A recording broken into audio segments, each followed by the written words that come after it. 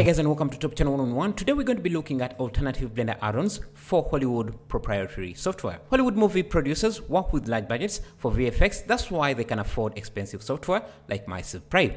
Massive Prime was one of the software used for battles in The Lord of the Rings. Its license starts at $1,600,000 for the first year. You are not buying a perpetual license. This is just a subscription. There are a lot of other software like Ziva Muscles that works with Maya to generate muscles for animation.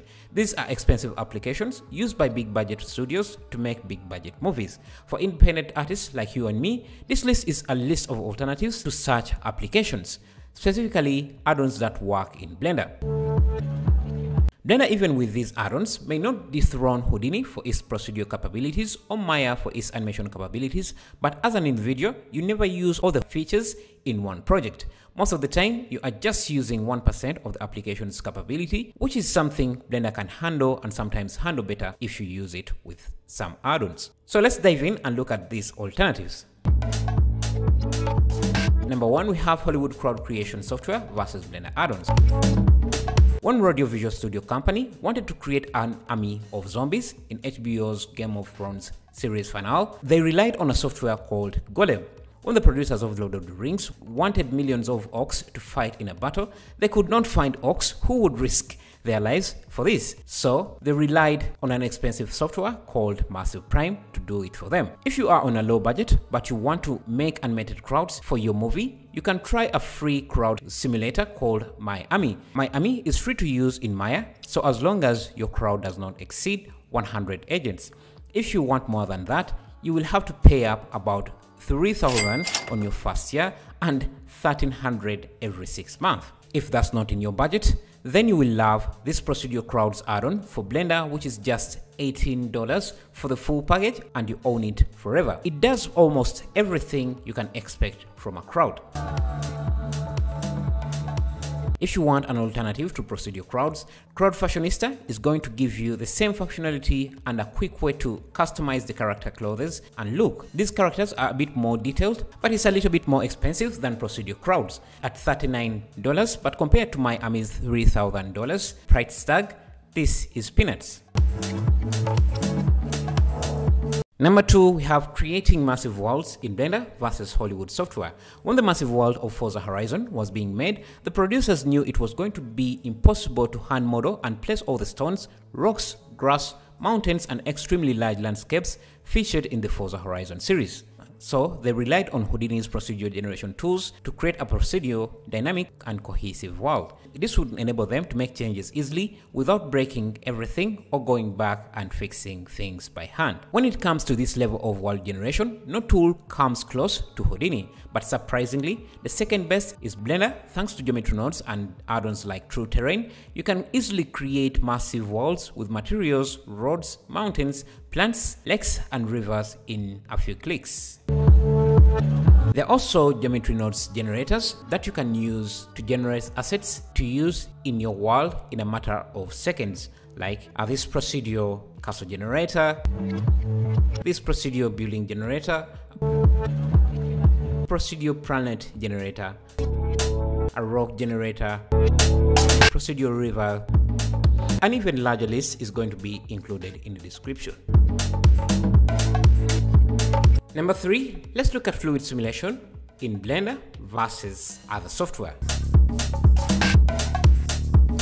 For fluid simulation, Cinema 4D does not have an inbuilt solver, but you can buy plugins like Xparticles by Iridium or use Next Limity's RealFlow, which may or may not be discontinued as it has not been updated in years. Maya has Biofrost, which is quite impressive, and 3ds Max comes with some fluid simulation tools, but they are not the best. On the other hand, Blender comes with its own inbuilt fluid solver called Mantaflow. It's a powerful tool, just limited with how you can control the fluid. It's like having a Lamborghini with a crappy steering wheel. It may be fast and great, but you can't control it easily. But if you want to create fluids with a creative way to direct the fluid, then Flip Fluids is a proven add-on you can add to Blender to make it produce results. If all you want is a realistic looking ocean or a water shader, you can try out CREA Water, another add-on for creating realistic looking water. This add-on is not a fluid solver and does not support things like floating or fluid splashes, but for a simple scene with good looking water with caustics and foam, it does a great job. Number 4, we have fire and smoke Hollywood simulators versus Blender add-ons. Houdini is Hollywood's favorite for smoke and fire simulations thanks to its pyro effects solver. This is the most used tool in the VFX industry. 3D Max has no inbuilt smoke simulator, but you can buy Fume FX. Maya has the inbuilt Biofrost, and Cinema 4D has third-party plugins like Pyro Cluster and Turbulence. And if you're looking for a real-time standalone solution for smoke simulation, then there is Embergen. So what about Blender? Blender has its own built-in smoke simulation solver, but like its fluid solver, MantaFlow, you don't have a lot of ways to control the smoke. That's why you use add-ons like Chaos Ultimate Explosion. This add-on brings together the things you need to create a proper explosion in Blender, including rigging body, destruction tools, smoke and debris, fracture and destruction, plus more. If you want an alternative, Kafire and Kaboom are two add-ons by the same artist that you can use for controlled explosions and destructions. These two will give you the control you lack in the built-in bare-bone simulator that comes with Blender. Number 5, we have Motherless Designer versus Blender Cloth add-on. When it comes to clothes, the Hollywood standard is Motherless Designer or CLO, which are both standalone cloth applications by the same developer. They do everything from pattern design, accurate measurements, and cloth simulation. The Cinema 4D artists rely on Vera, an inbuilt tool for simulating cloth. Maya artists rely on Encloth.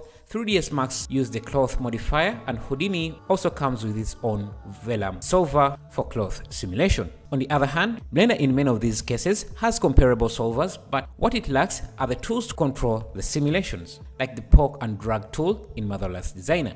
There are add-ons that can get you the same functionality for a fraction of the price, like Clothes in Motion that has some interesting tools to guide your cloth simulation. Or if you are looking for cloth presets to dress up your character, then Simply Cloth is an alternative to Motherless Designer too. It does not come with the robust features of Motherless Designer, but it will get you where you want to go if that is a fast way to create clothes of different designs and fit them perfectly on your character. If you like Simply Cloth, you will also love its companion by the same developer called Simply Material. Simply Material is a library of materials and presets for clothes. The materials have great detail and can be used in conjunction with Simply Cloth to make proper cloth for your characters. Number 6, we have Speed Tree versus Blender Tree add-ons. If Hollywood studios wanted to create vegetation for cinema or video games, they rely on Speed Tree for that. If you play video games, then you have interacted with a Speed Tree asset. Speed Tree is a standalone tree and vegetation software that can be used to create plants in a procedural way. These trees can also be imported directly into Blender, but it's not a one-click process. It takes time to generate these trees, and the importing process takes several steps. But thanks to add-ons like Botanic and Nisaga, you don't have to suffer through the process. All the trees, vegetation you will ever need in different seasons are included in these libraries. These libraries are not tree generators, but rather a library of ready-to-use pre-made plants and vegetations. Number 7, let's look at alternatives to Hollywood material and texture generation in Blender. When it comes to material and texture creation, Hollywood producers rely on applications like Substance Designer for creating materials from scratch in a procedural way, and if they want to apply those materials on models in a way that shows the age and story of the model, they use Adobe Substance Painter. It uses layers and smart masks, so you can add all sorts of details to your model. All other applications, including Houdini, Cinema 4D, 3ds Max, and Maya, have similar tools, but none comes close to Substance Painter. Blender is also not better off here, but you can use available libraries like Sanctus Material Library or Fluent Materializer, which are both libraries with hundreds of different materials, so that when you want to produce a scene in a reasonable time frame, you don't have to waste a second on materials. Any material you want is going to be in the library, and thanks to their use of smart masks, you can add detail like wear and tear and dust collection to your asset. These were some of the alternatives you can use instead of expensive tools by Adobe or Autodesk and other developers. This list obviously does not cover everything. I'll make sure to update it in the future. Thanks for watching. I'll see you in the next video.